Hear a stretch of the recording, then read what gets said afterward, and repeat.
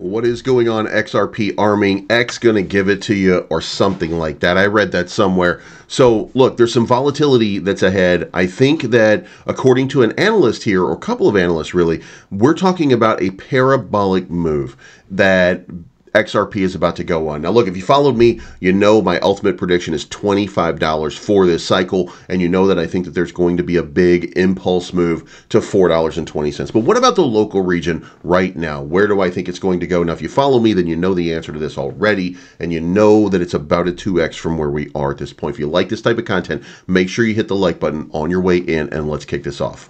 Step one is to recognize how much time we've got before a move would happen. While the deadline for such a move, and this is the appeal of the SEC, has a deadline. It's October 7th. So right now, the agency has been very silent about whether they will pursue it or not. And why are they doing that? Well, it doesn't really make any sense to me that they would pursue it. That doesn't mean that they won't, but let's be clear here. The SEC said that they were happy with the results. They wanted to see XRP penalized, so they came out and said that they were happy with the results. If they're happy with the results, then that should be the end of it, shouldn't it? So I think that ultimately the SEC, because of the uncertainty of the election, because of the lack of clarity in the overall here, and because they're going to take their win. And if you remember, Terraform Labs just agreed to a penalty of $4.7 billion, which means that the SEC, they made their cake. They're already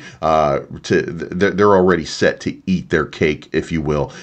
So I think that we're going to be fine here with this and in this context. So stick with me here. Now we're going to talk about price action. And this is what we have now. Guys, look, there is a parallel channel that's been playing out here for, I want to say, about 7 years. And when you look at this, could there be a move to the downside? That's going to be the question that you need to ask yourself. And look, this seems to be a little bit tighter than what I'm giving it credit for. A little bit more like this. And this one might be, over the long term, a little bit tighter, or it might be getting a little bit tighter, coiling up, if you will, for an explosive move after this little breakdown in July of this year, which I don't think. I think it was pretty much a fake out. But as you see here, as you zoom out, you start to see that this has really been going on for a very, very long period of time, okay?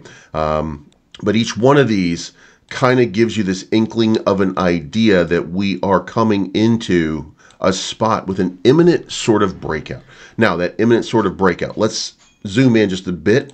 This is what it looks like on the shorter time frames. Now, it is entirely possible, if you notice, that we've hit the top here, the top here, the top here, the top here. And look, again, this channel is 7 years old. So it is getting close to this imminent sort of breakout by the end of this year. So at any time from now until then, we could start having that breakout move. Now, could there be another move to the downside? Yes, there could, but that puts us back into the golden zone, which is your accumulation range, which is in between 48.5 and 52. So there could be one more opportunity for a scoop up of some more tokens if you are so inclined and so interested with a big move. Now remember, when we get into the bull run, everything pretty much hits that golden ratio. So what is the golden ratio and the immediate kick out on the reversal that we saw in July? Well, that number is $1.10. So it's about 100% from where we are right now. So I would expect that we're probably getting ready for a breakout type of move. Now, since we're at the top of this channel, the question would be, will there be another breakout?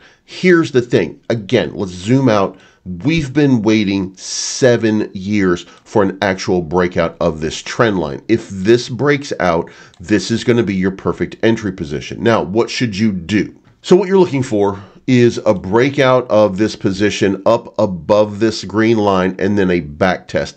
This right here becomes your entry position on that back test.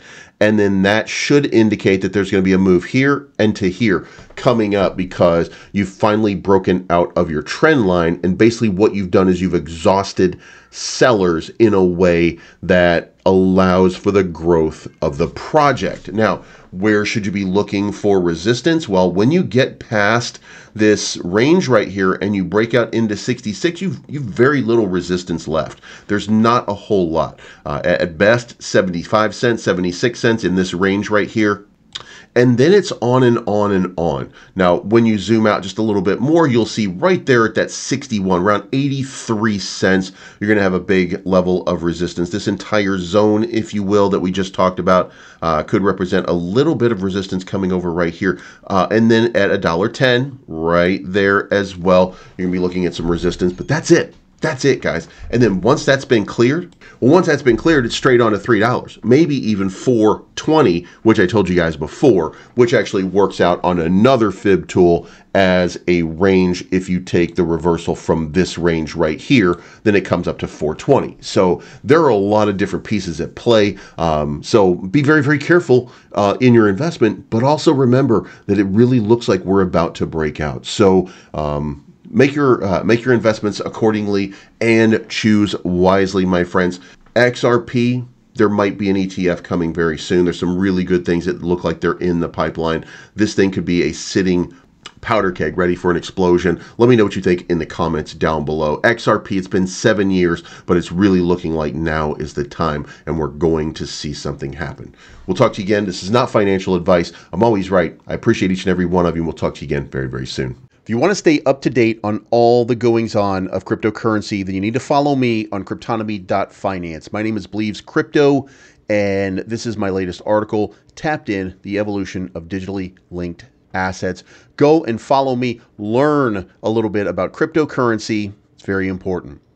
Cryptonomy offers high-quality research from professional analysts, 24/7 instant support for every community member, and other information channels where critical updates are posted daily. I'm going to leave a link down below for you to go into each one of those channels, the Cryptonomy Update, the Cryptonomy Finance, and the Cryptonomy News channel. One of the biggest plays right now is real-world assets, so I'm about to drop 1,100 link into a staking contract that's going to last me for 9 months with a 64.8% return.